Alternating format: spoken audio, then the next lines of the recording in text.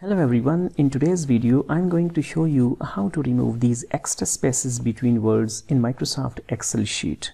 You can see I have some names written over here and they have quite a few spaces in between them. In order to remove these extra spaces in between the words, we will use a very simple formula. Just click in the cell right next to the first name and write this formula is equal, clean, tab, trim, again press tab, select this first cell, bracket close, again bracket close, press enter, and here we go. You can see all the extra space is gone. Just hold this plus sign and drag it down and formula will be copied to the rest of the cells. You can see our documents looks nicer now. I hope you have found this video useful. Thanks for watching.